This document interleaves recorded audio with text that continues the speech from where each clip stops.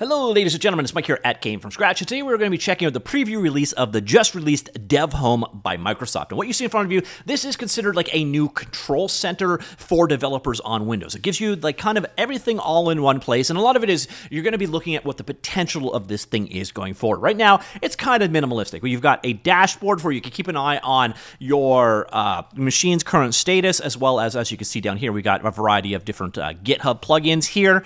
And then we've also got the ability here in the machine configuration to quickly install applications, clone repositories, and basically do it all at once. So if you've got a project with some development tools required, a code to clone down, and all that, you can do this in like one go and let it just take care of all that for you.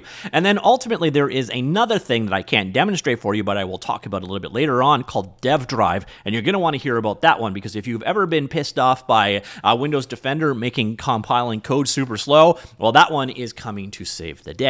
All right, so here we are back at the dashboard. Now, this is from the open source team behind some of the most popular Microsoft tools out there. The Power Toys, the Windows Shell, the Linux subsystems for Windows, and one other project that's not coming to me right now. They're the people that are making this. So this is a fully open source project. We'll see the repository and all that in just a minute. It's under the MIT license. Also, this thing for adding widgets is also an open extension thing. So other people are going to be able to come in and create these new extensions here. So let's say if I wanted to track a project, I put in the repository right here and then click and go, and I've already done that for the Godot. So here are the open issues on the Godot project. You got a little bit of customization available right here. So then boom, down there. I can also get a quick look at all of the GitHub extension, all the issues assigned to me and so on. So if you're using GitHub, it can be like a quick launch look into your development world. And I think the idea is over time, other people start providing these extensions as well. There's going to be a marketplace where you can download other extensions, so you get this one-shot view into your world. Now, the other thing we can do is come on over here, and I could do an end-to-end setup right here, and then I could come in here, add a repository. I don't know if I still have one highlighted. No, I don't. So what I've got here, I'm just going to go ahead and grab one. So this is Raylib. Say like I was working on a Raylib project. Come on in here, grab the Git URL for this guy, and then let's head on back over here. You basically just put the repository in right there. Another thing you can do, obviously, is hook into your own repositories. So I've got a variety of them right here. So these are things that I've cloned or forked or whatever. So let's say I was working on the shaving a haircut from Unreal Engine. Okay, so I could do it that way as well.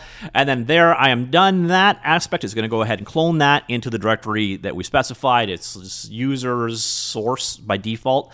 And then what you can do now is I could go in here and say, okay, I need to add a number of different applications. So I say I need Power Toys installed in here. I say, yep, add in Power Toys. So if you just did a fresh install, this could definitely be handy for you. I need Python here, the .NET SDK, GitHub Desktop, and then I've already got these ones installed. Now, interestingly enough, I do have Node installed, so I got no idea why this ultimately worked.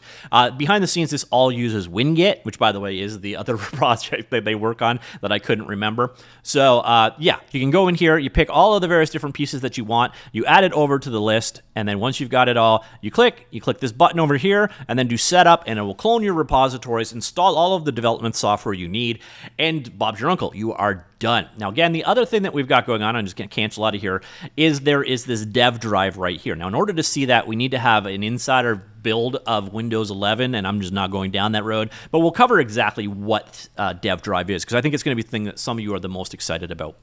And honestly, Dev Drive is a separate thing from Dev Home, but Dev Home is going to give you an interface for creating Dev Drives if you're interested. So here it is. So again, the team behind Windows Terminal, Subsystem for Linux, Power Toys, and the Windows Package Manager WinGit are now doing Dev Home, an open source experience in Windows created just for developers, centralized location for setting up your machine, monitoring your system's information, and managing your projects. So at its core is designed with customization and configurability in mind. It's built as an open source tool with an extension model to help you to create your own customized Dev Home experience, striving to make it a great place for all developers, and extensibility can make it tailored just for you. It's all around the extensions. In the future, they are looking to create a marketplace so you can actually find the extensions. There is documentation for if you want to create your own extensions here. I think it all hinges around this one. If there is a thriving market for these things and you can actually get You know, you could have maybe a Discord extension in there for a specific thing that you're tracking for information, maybe a link into a specific mailbox or a calendar. So I could definitely see how extensions could make this truly a development-focused hub. But it'd be interesting to see how many people get into them. Right now, the key one we've got here are the GitHub extensions. We saw a little bit of that in action right there. So you can see the issues that are assigned to you, the pull requests that you've done, other things that happens in various different ones that you monitor. You can monitor multiple different projects if you wish, so on. And then you also have things for configuring machine end-to-end setup. So if you just did a new, fresh install, you can say, okay, install all of my development tools here, clone this repository, and go. By the way, you could do the repositories on their own and install applications on their own. And then what you'll notice here is you can also add a dev drive here. And so that is very cool.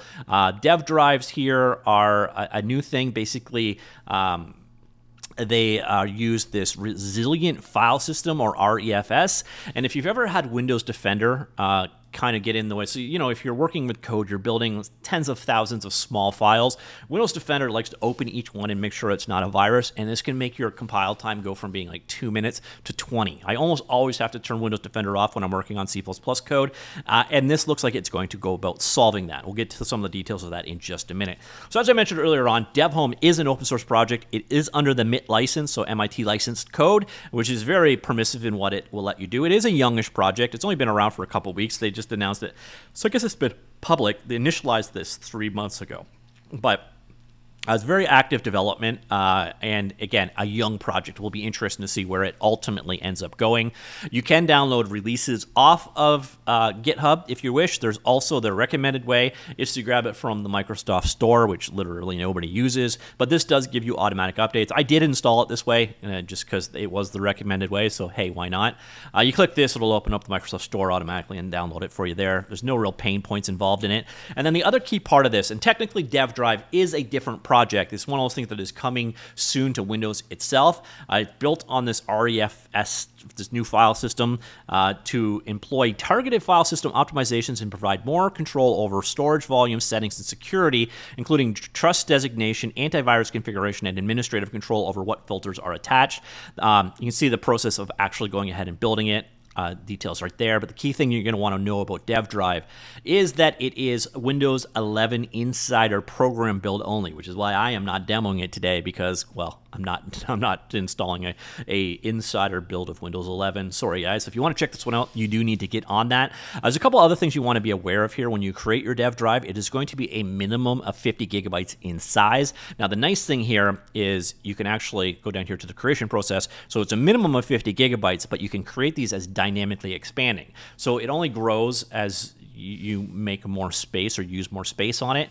You also have two file system options, VHD, which supports up to 2 terabytes, or VHDX, which supports virtual disks up to 2 terabytes in size, supporting a maximum of 64 terabytes, and it is resilient to power failure events. So this is ultimately a new file system that is catered towards developers. If you're wondering what you should use this for, the entire idea behind it is, you can see, scroll on down here, source code repositories and project files, package caching, and build output and intermediate files. You do not put your programs on there, so Visual Studio or MS Build or the .NET SDKs or various different other software that you use as part of your build chain are not installed on a DevDrive. DevDrive is meant for your resources, code, caching, output, intermediate files, and so on. And you can see instructions on how to actually move cache to a DevDrive, work with the DevDrive, and so on if you're interested in learning more.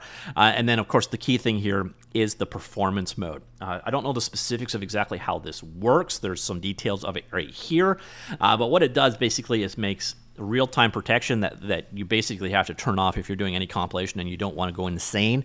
Well, now it will work. You got these two different options for performance mode where it's enabled, so scan type changes, and basically what they're saying is it will be 30% faster if you use this new performance mode. So I'm probably most excited about this, but that is going to come regardless to the rest of this. DevHome is its own project. It's going to give you the capability to manage your dev drives there. But the actual dev drive thing is a separate project, and a very cool project at that. So ladies and gentlemen, that there is the new Microsoft DevHome, kind of a control center or portal on your machine for managing development. Again, it comes down to you can use it to quick install things, so you can have it install Visual Studio, Unity, clone a repository, and so on for you, and then a portal or you know, a widget-driven portal for all of your development tasks. And I ultimately think it comes down to how much extension support there is, but I could think of this turning into a really cool project, especially because, once again, this is the team behind Windows Terminal, Subsystem for Linux, Power Toys,